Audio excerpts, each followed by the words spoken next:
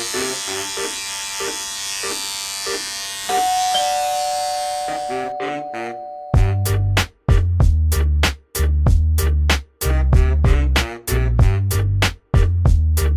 to the Big Bad Wolf podcast. My name is Kamo Swana. We're here to give you the latest news, previews, reviews, and betting info into MMA and boxing. Yes, sir. Top story of in the news this week in the world of MMA is Conor McGregor. Conor McGregor is in hot waters again. Allegedly has been pulled up for sexual assault. Public indecency. However, I must emphasize that Conor McGregor has been with his family the entire time. We have been able to follow him on his yacht, enjoying his retirement. The retirement is quote unquote as he has been tested by USADA once they docked, showing that his retirement is yet again, perhaps a tool to get what he wants, which could be too. Yeah, 100%. Well, I mean, that's a good start, Jim. I mean, maybe we should get straight into it. This weekend's card, we've got UFC Vegas 11, yes, which is heating up, a stacked card lined up. We're going to give you some of our insights into the fighters, what we think, and perhaps at the end of it all, we're going to give you our betting picks. From next week, Jib, in our review show, yes, the wrong pick gets you a shot.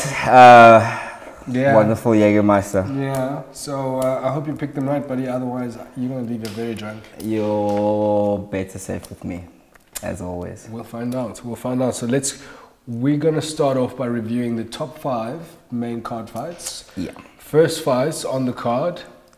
We've got Kevin Holland versus Darren Stewart. Yes, I'm going to start off with by saying, I don't know. It's going to be interesting. Look, I'm going straight for the pick. Holland, KO, second round. I'm so thrilled to see this fight. I think Holland's kung fu style is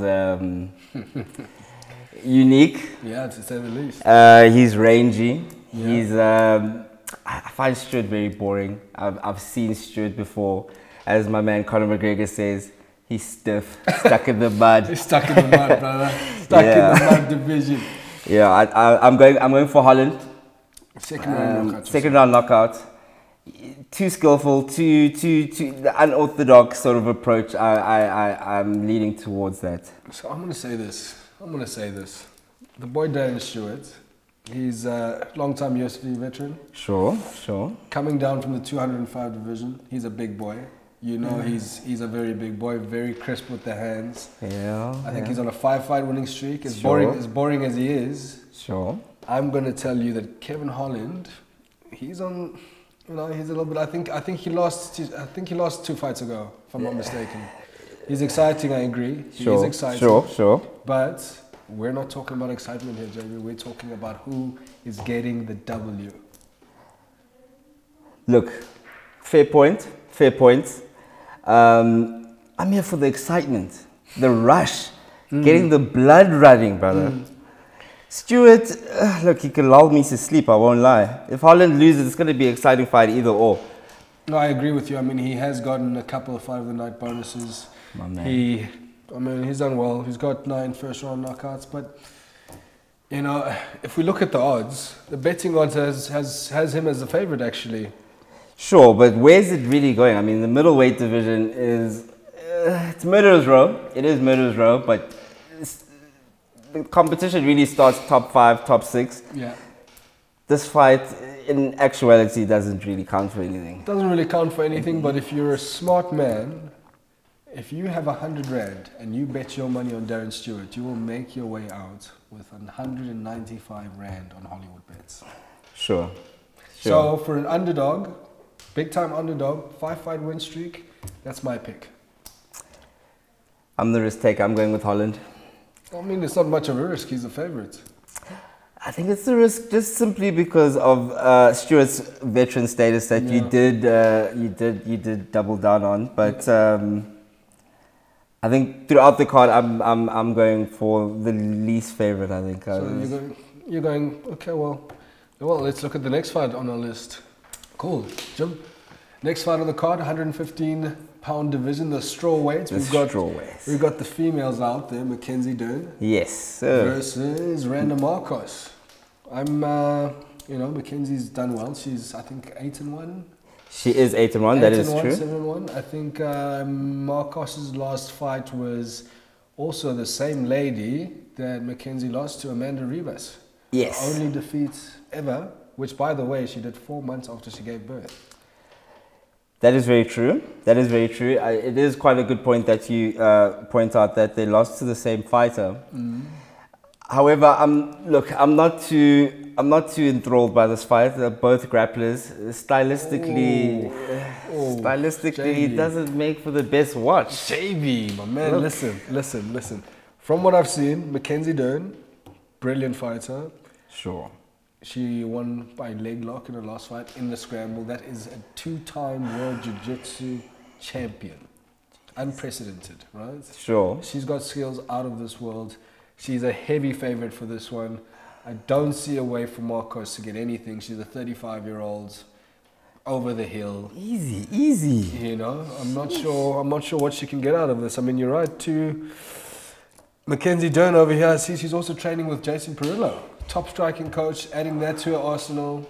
It's going to be something different. There's going to be something different, and it's going to be the next level Mackenzie Dern for the win. She's ranked 15th. She's coming for number 1. Look, I can't fight you. Dern does look like she'll be too much for Marcos. However, look, for the people at home, I am not a supporter of this grappling. It's Damian Maya. We're living out a Damian Maya era again here. Snooze fest, an absolute snooze fest. My man over here likes technicalities. I love the technical stuff. Let's just bang it out. Well, I guess then we've got Mackenzie for that one. Let's move on to the next one up on this, the 205. Johnny Walker versus Ryan Spann. Yes, this is very exciting. What are your thoughts on Johnny? Johnny Walker is an exciting prospect still.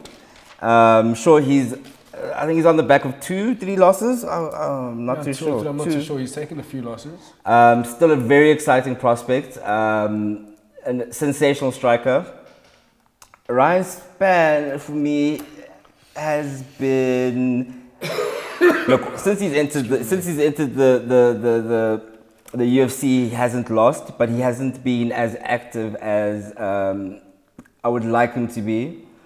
So the undefeated streak doesn't really count for me. It doesn't mean anything for me. And I think Johnny Walker is just too unique, too powerful, too young, too eager. Too much for him, you're saying?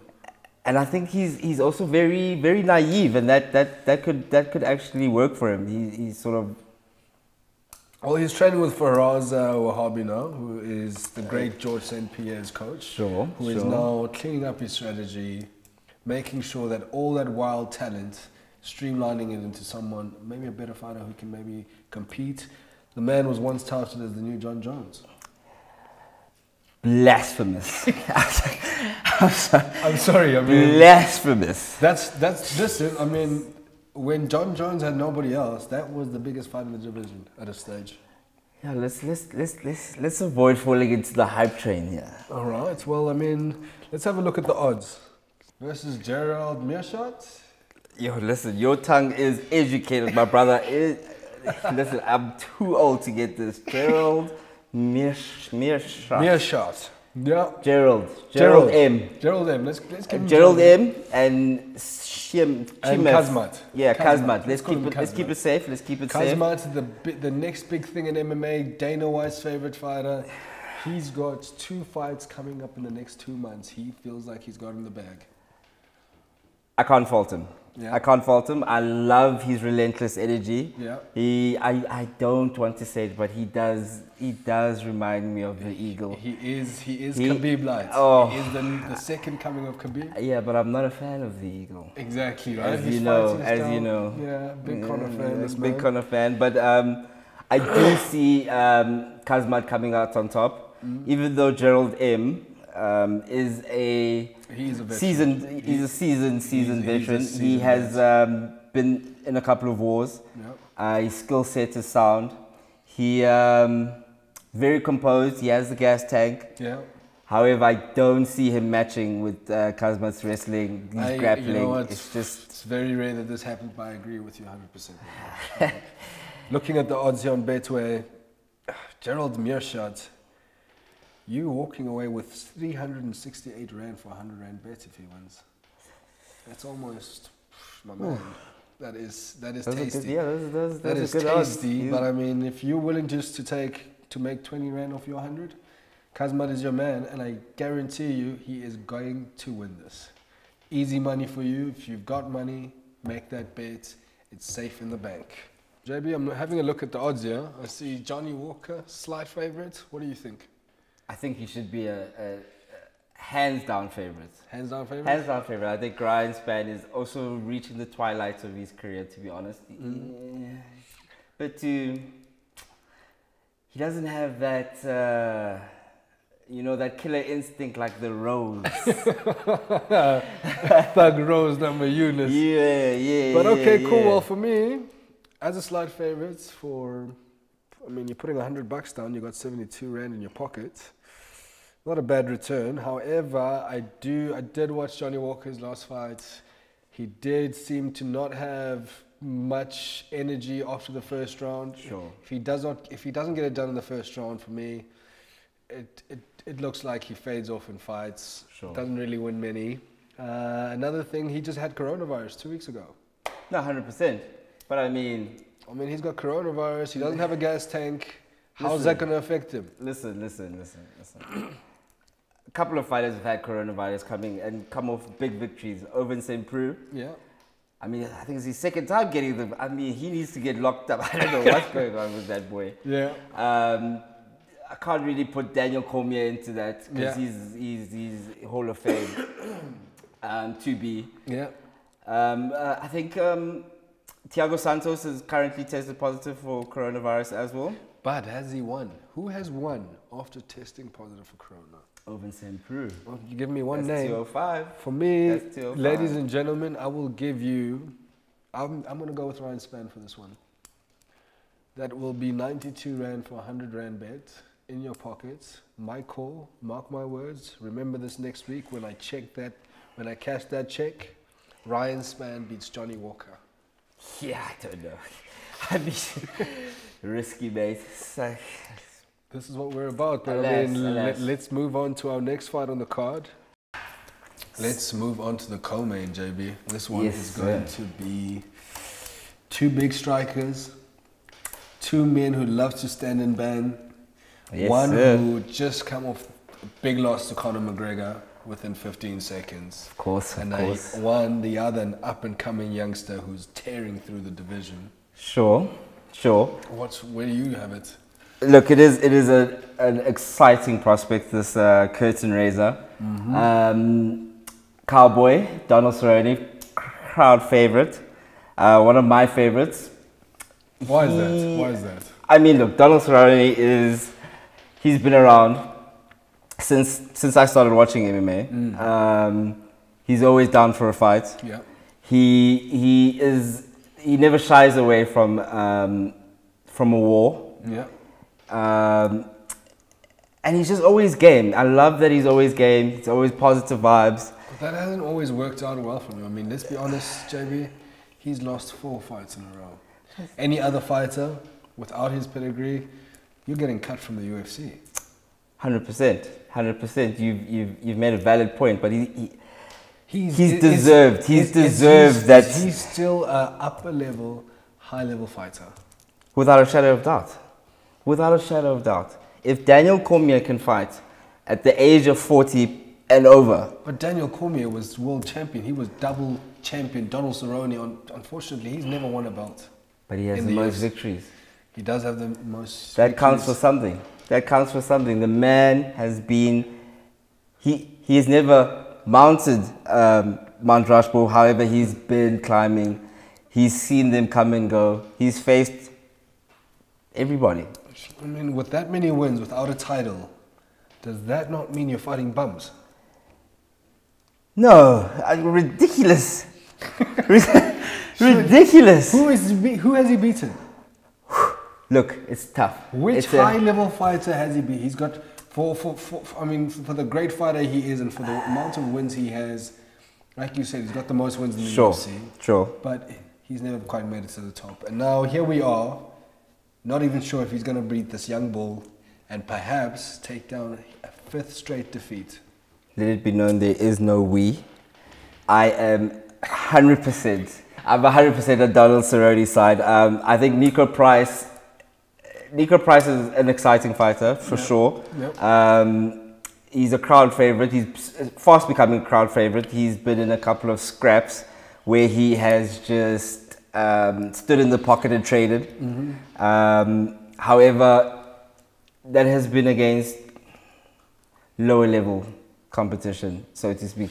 I think his most notable victory might be Means. Maybe I'm. No. I think he's been Jeff Neal. He's beat Jeff Neal's a top 10 contender. Yeah, but you have to really think about it. I mean, if I ask my brother who the hell that is, he's gonna say, "Yeah, I probably went to school with that." Okay, well, looking at the betting odds here on Sunbet, we've got Nico Price as the betting favorite, 65 Rand for your 100. Donald Cerrone, 225 for your 100. Who are you gonna pick? I'm going Donald Cerrone. You're going Donald Cerrone? 100%. I'm going Donald Cerrone. Not an emotional decision? 100% emotional decision. He has to win this. I want to see Donald Cerrone at least 2 more fights out of the old horse. Yeah. At least 2 more fights. A little redemption song, little just trip down memory lane. A nice one song. Yeah, you know what I mean. Off on his horse. Well, my pick is going with Nico Price. Yeah. I'm going to play it safe. I mean, I don't see it happening. I don't see Donald pulling another one, especially after the dreadful year he's had. He made it into the top 5, and now he's always top 5, baby. 4 defeats later, going for his 5th. I'm sorry. Head kick, Donald Cerrone, 4th round. Well, moving on to our main event of the evening. Woohoo! 2 years in the making. Yes, sir. Colby Chaos Covington versus Tyron, the chosen one, Woodley. First of all, let it be known that Kamo is an absolute traitor. I mean... No, I'm not a traitor. No spine this gentleman has. He was the biggest Tyron Woodley fan. I mean, he was shoving him down my throat. Yeah, 100%. I'm a ruthless Robbie Lawler fan. And look, Tyron Woodley, I think, reached his peak at a very late stage in his career. Yeah. I think he had he was moments off just hitting a bit of a dip. Father Time was knocking on his door. Yeah. And I think this fight, Kobe is gonna overwhelm him. Covington's a relentless wrestler, pushes the pace, striking. I mean, he put on a striking virtuoso against the Nigerian Nightmare. He did. However, he lost that fight, and he got his jaw broken. And he still kept going. He still did. He still did. Looking at the odds with Sunbet, I mean, there's a lot. I mean, the odds say it all. I mean, Tyron Woodley, 375 Rand to 100. Not looking good. On the other hand, Colby Covington will make you 28 Rand off your 100. Jesus, how old is Woodley anyway? He's like my buddy's age. Who? Woodley is 38. He's a 38-year-old. But again, he was world champion for 2 years. I want to bring up a point and say, I think Colby Covington's in the same position, to be honest. No. I think he is. Colby Covington just fought. His last fight was for the title, which Sure. was a very narrow win. Sure. Very narrow win. Ooh. He even had a case for a rematch. He pushed for the rematch, which he didn't get. He wins his fight, he's back in the title. I hope Tyron Woodley finally lets his hands go, because that's been his issue in the last 3 fights. He's taken 3 losses where he's literally done nothing but lie on the ground. And I mean, it seems like mentally he's not in a good space. And I think once he gets, I don't know, hopefully his hate for Colby Covington will bring out the best in him. Look, I'm sorry to tell you this. I've been trying to tell you. Tyron Woodley is a boring fighter. An absolute dreadful watch. Tyron Woodley versus Stephen Boyewanda Thompson. I mean, that was atrocious. That was dreadful, but that was... He just has a right hand. But that's all he has. He defended the belt. He defended the belt. With all that being said, JB, your pick for the main event? I'm going Covington. Covington? A blowout. It's going to go the distance. He just doesn't have the power, does he? No, he's not putting anyone to sleep, unfortunately. But he will outwork Woodley. He's just a better fighter at this stage, and he has more to gain and lose. And I just think that's just facts of the matter, right? I am also going with Covington on this one. No, you can go with Woodley. We will be excited next week, next Monday, to see you guys with the review show. Yes, where sir. we will be reviewing our picks, previewing next week's fights. And we've got a couple of big ones coming up in the next couple of weeks. We've got Israel Adesanya versus Paulo Acosta, the biggest fight in the middle eraser. We are going to be previewing that. Hope you're going to join us for that. What else do we have coming up, Japes? I have no fucking idea. You have no fucking idea? We've we've got in the next month, on October the 24th, we've got the biggest fight of the year, UFC 254, Khabib Nurmagomedov, going down versus Justin Gaethje. We're really going to look forward to, I mean, those are big money fights over there. Those are big money fights. I just don't see. Well, we'll break them down for you guys in the next few weeks. Free C-Mac. We'll hope to see you soon. So yeah, we'll see you next week Monday. From Phasha and I.